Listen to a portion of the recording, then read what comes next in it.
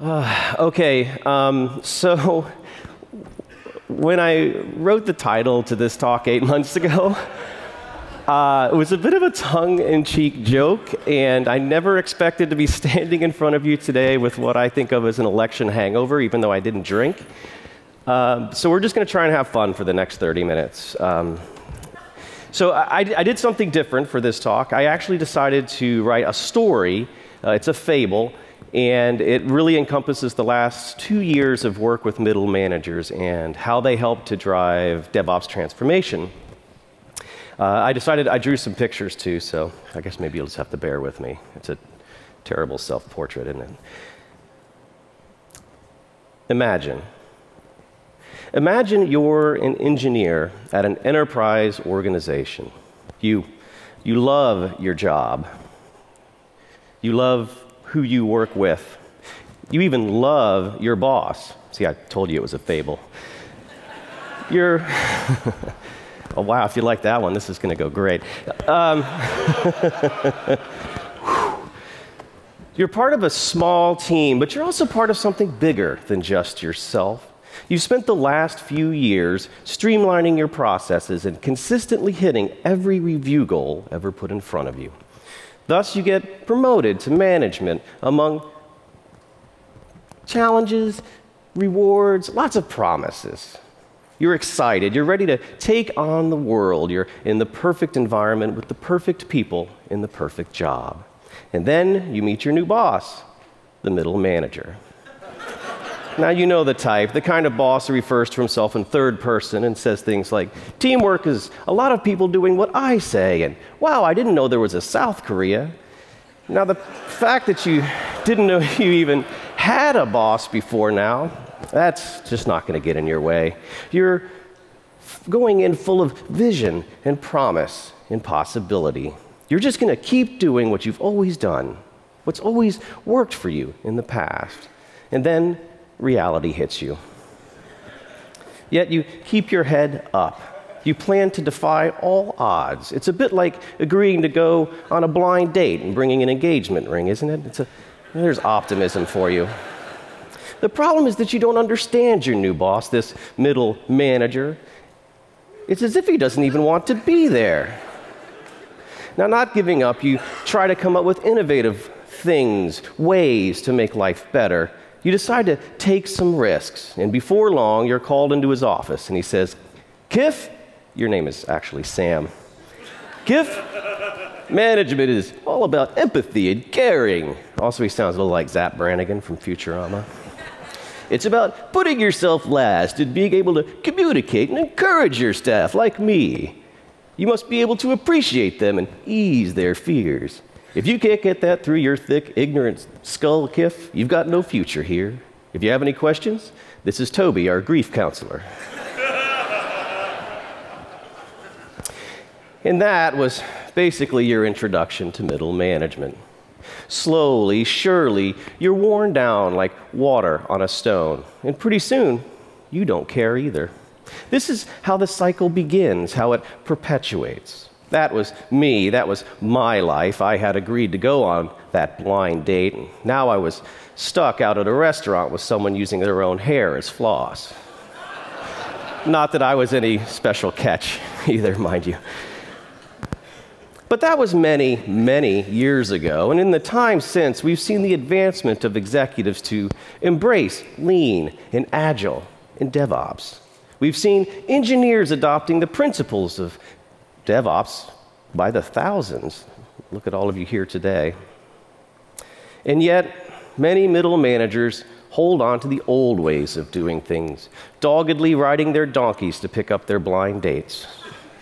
But why is the middle so averse to change, even when their organizations and their worlds are changing around them? I sat in a coffee shop on a cold, wet Seattle Wednesday in September. Or maybe it was July. There's really no way to tell in Seattle. We only have one season. It's called rain. And I watched Howard walk through the door, hair drenched, matted to his head, water dripping on the collar of his Seattle mandatory North Face jacket. He looks at me and says, "Umbrellas are for tourists." Now, Howard's about this tall, and He's built like a fire plug. He has a long, pointed beard, and he's immensely proud of being a level 60 paladin and weekend dungeon master. I love Howard. He reminds me of the guy in a video game that will sell you rare items you're going to need later in your quest. But Howard is facing a problem that no amount of casting magic missile is going to solve. He's pulling out his 20-sided die, and he's rolling saving throw by coming to me. Flopping into his chair, he heaves a big sigh, and I say, "Okay, Howard, on a scale of 1 to Nature Valley granola bar, how badly are things crumbling apart for you?" Howard's a middle manager, a senior director of engineering. He has 12 teams that report to him, encompassing developers and operations. Now, his boss, Dave, is the CTO of the organization, and the main reason I was with Howard that day. I had worked with Rachel, a dev manager, within Dave's organization and helped start a grassroots groundswell campaign. They loved DevOps. Now, this caught the attention of Dave, who said, "As an executive, why should I care about DevOps? This is something for engineers, right?" Now, I encouraged Dave to read books and blogs for context, attend conferences like this one for fellowship, and use the State of DevOps report for tangible clarity. Now, Dave really became a believer. But the problem was he couldn't make any progress with Howard. And he liked Howard. Howard was still the right person for the job. But Dave was changing the way the organization saw middle managers, so he reached out to me, which brings us back to the coffee shop. "He's crazy, you know," Howard tells me over his coffee. "Who?" I ask. "My boss." He says we're not competitive in the market anymore and that we need to rethink how we create and run software, starting with how we form and lead teams. He actually asked me what the best organizational layout should be. "What do you think it should be?" I asked. He sits up quickly and says, "It should be the way it is now.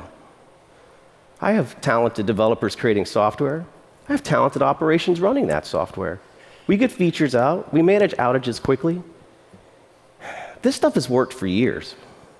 Howard slumps back into his chair and sighs and says, "Now Dave wants to blow all this up.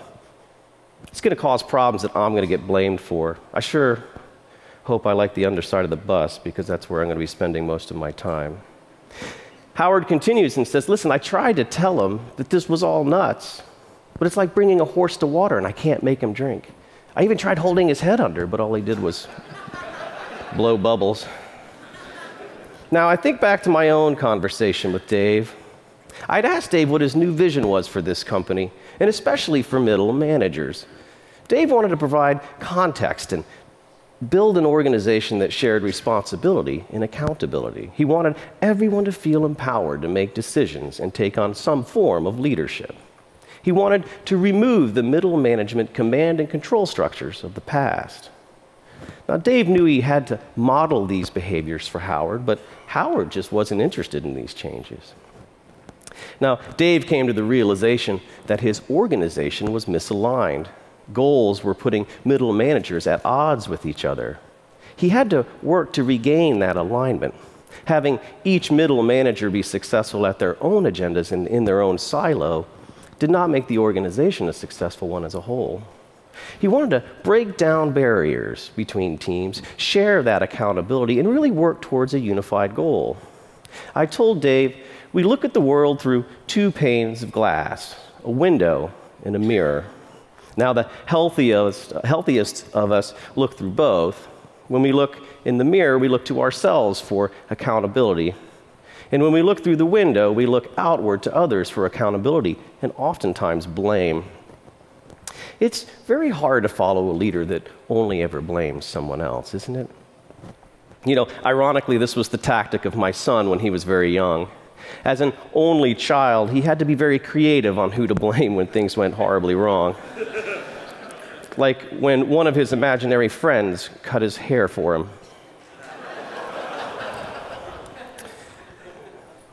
Now, his parents didn't believe in imaginary friends, of course, so the family pets became the next targets of blame, like when one cat somehow magically shaved the other one.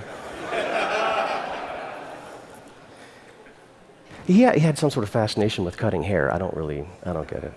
9-year-old. But we were on a pet reduction program, and as the last of 3 cats went to the great scratching post in the sky, he had to face reality. He had to look into his own mirror. I said to Dave, now we just need our middle manager, Howard, to look into his mirror. Now, Dave, wanting to hold himself accountable for starting the change, decided to shift the culture from one that rewards people only because they have mastered the current system to one that rewards those that focus on growth and innovation. Changing a culture is very hard. Instead, Dave focused on influencing the culture by creating incentives that would drive behaviors to reinforce desired outcomes. Dave held an all-hands meeting where he laid out these changes, starting with why, the context. Providing this context exhibited trust and sharing and openness from the top. And Dave, he hoped it would pave the way to the same types of changes in Howard. The problem was, you see, Howard didn't have aspirations for executive leadership. He was perfectly content in the little world he had created for himself. This was the old world position of middle manager, and Howard was great at it. He was not really interested in DevOps, or DevOps as he called it.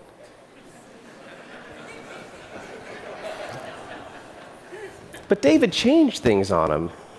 Gone were the days of having a neck to wring when something went wrong. And instead, technical leadership tasks were becoming a shared role. Now, back in the coffee shop, I said to Howard, we need to broaden our sense of middle manager identity. We're born empathic. As a baby, we cry when we hear other babies cry. It's innate.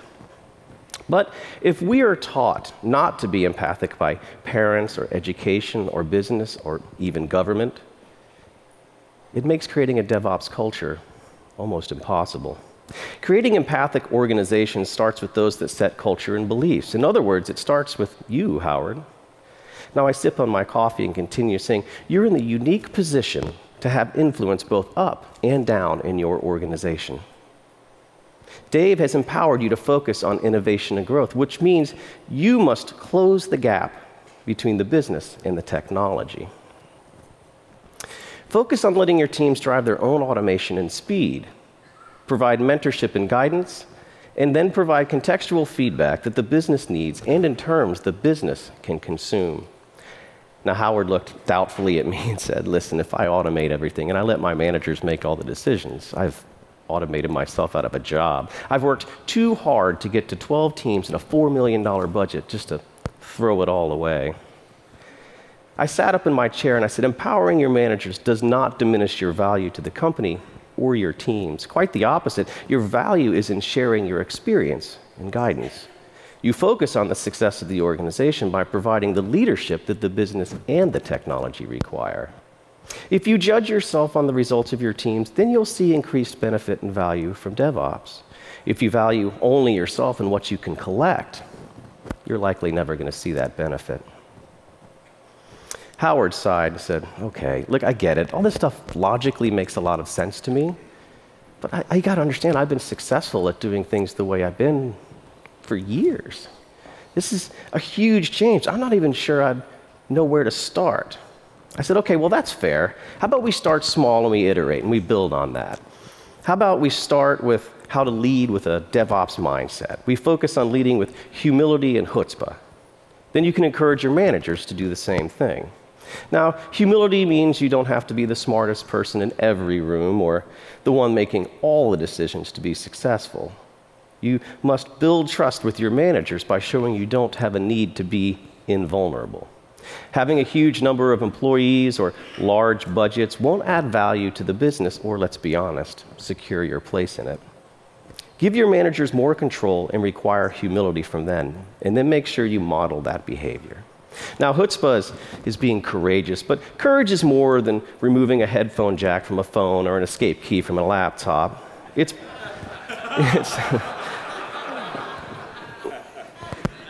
bravery to the point of almost audacity.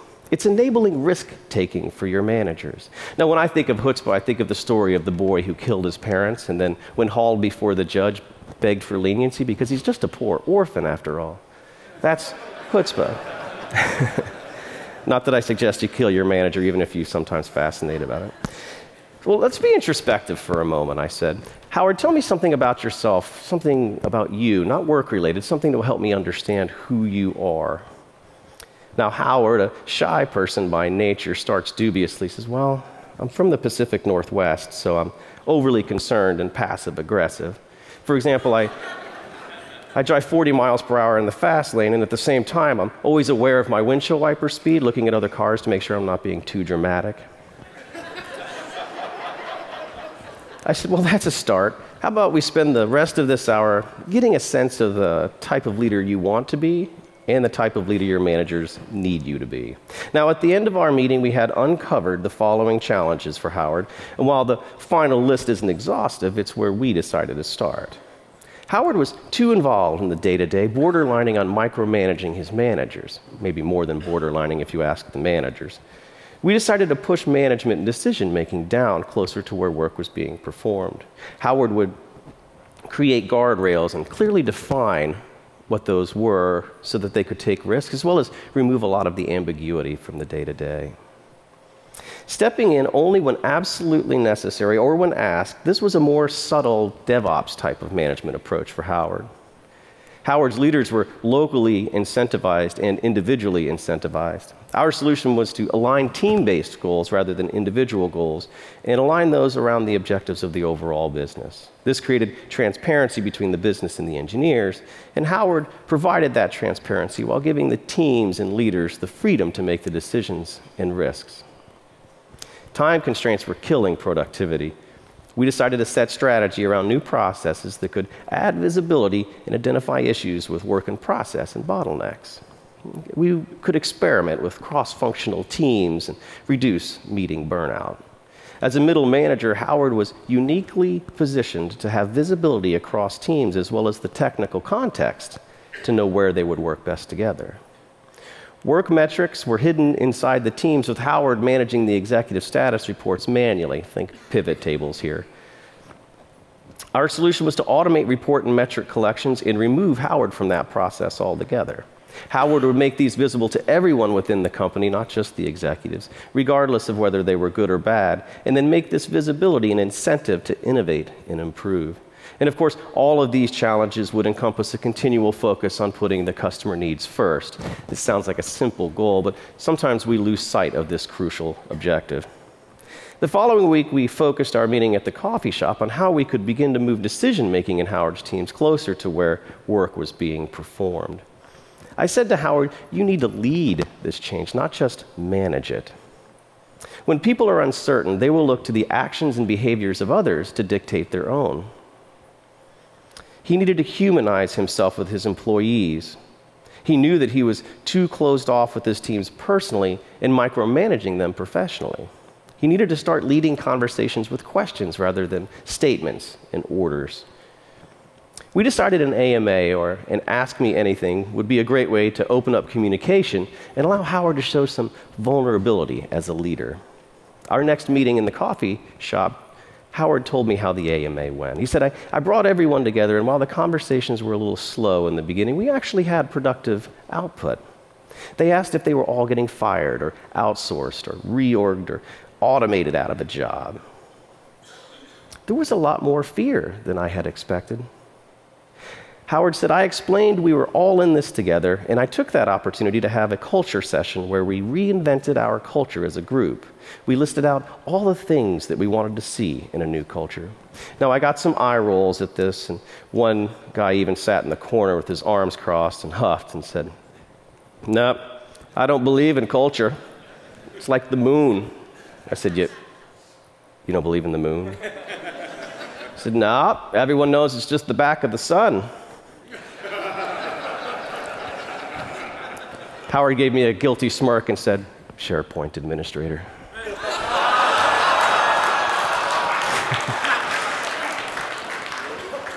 Giving a knowing nod, he continued.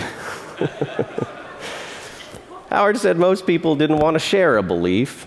They thought it was too hippie trustful, like they were afraid we were going to start burning patchouli in the office. So instead, they decided to share a benefit, something about a company they'd love to work for. then would convert that benefit into a belief. For example, I'd like to work for a company where we can work in a coffee shop. Became, our culture believes that work happens where people are, not just within a cubicle. We used lean coffee voting to get to our top 10 core beliefs, and then we talked about how everyone would encourage the behaviors that would drive this new culture. Our focus would be on empowering teams to make their own decisions. Now, at this point, Rachel brought up how language and attitude play such a vital role in DevOps and innovation, how it can bring people together or drive them apart. She said, we need to work on our paraverbal communication. It's not just what we say, but how we say it. Howard continued saying, as a group, we decided we'd work together to move away from negativity. Negativity can be acidic to a culture, although just once I'd love to hear someone say something nice about the Perl ticketing system I wrote. I said, don't hold your breath. Howard laughed and said, MVP stands for minimum viable Perl, right? I said, no.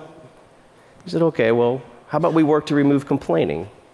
Now, I know that complaining is the national art form of my operations team, but complaining can become viral misery. If our world is miserable, what are we doing to make it better? And no one is in a better position than the people who have to live with it.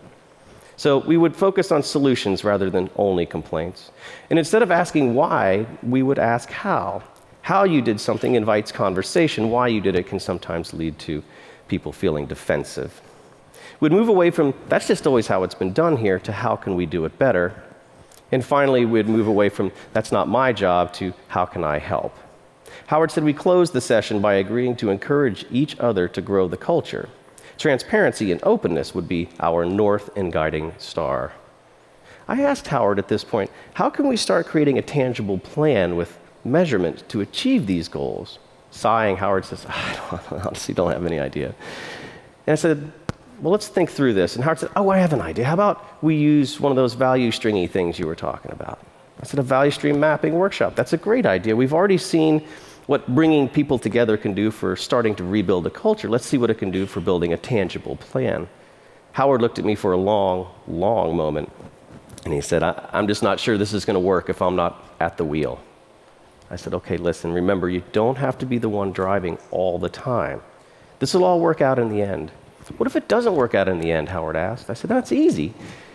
In DevOps, it just means it wasn't the end. There's more work to be done. Howard leaves the coffee shop and goes to work on the VSM. Now, the next week, we meet again, and he tells me how things went. He said, the managers picked the development value stream to do the mapping on.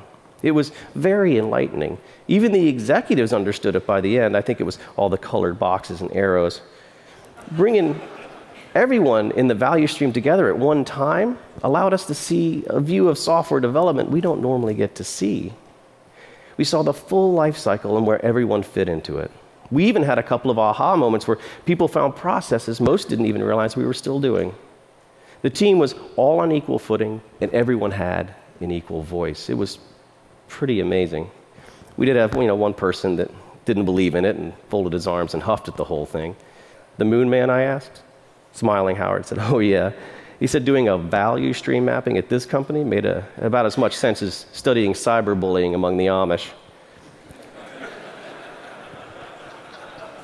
But it's a slow burn joke, isn't it? Way Homer. But even by the end, he begrudgingly admitted, at least we have a plan now. So we even won him over. And we were able to show that everyone had a place in the new value stream, even after all of the automation was put in place. Now, the team decided to track the VSM on a big board in the middle of the dev bay. We put up a Kanban board under it so that we could show work moving through the system. And we could also gather statistics to feed Little's law. Howard continued saying, the information flows on the VSM showed us where we could sit teams together, reduce handoffs, and even reduce friction. We started this already, and it's going great. I have to be honest, I didn't think any of this DevOps mumbo-jumbo was going to work, but I'm starting to think this insanity may have a chance. Howard put his hands behind his head and rocked backwards in his chair and said, you know what, Dave has completely changed all of my goals for the end of the year. And I was starting to panic a little bit. But these DevOps tactics are actually helping me achieve them. I only have one problem remaining, that other middle managers, they're not following the same methodology.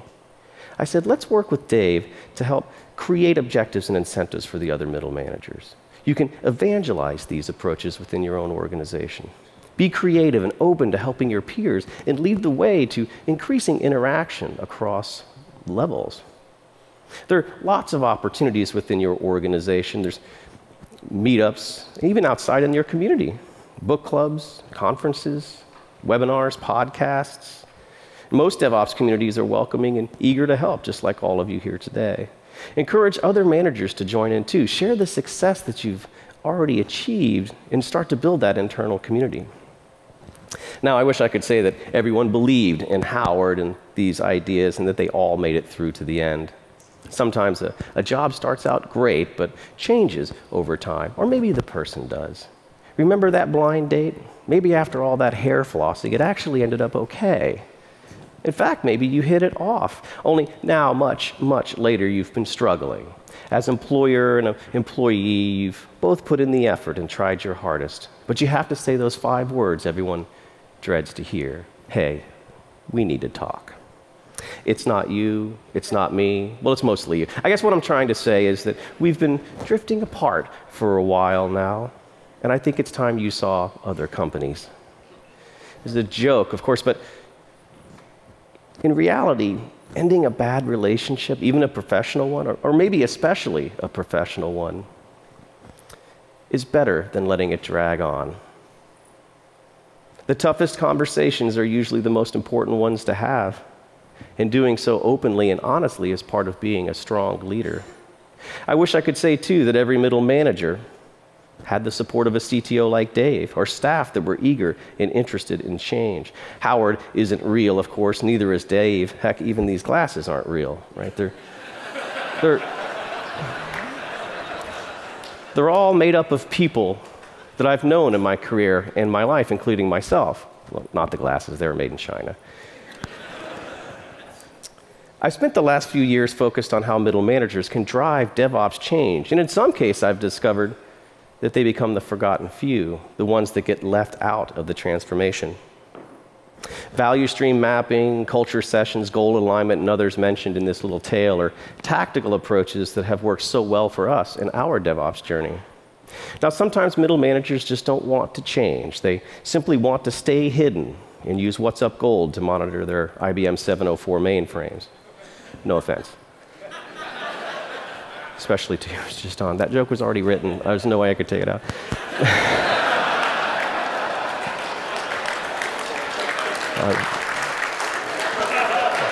I love you guys, seriously. They don't want to make things better because if they did, it would take away their main reason for complaining.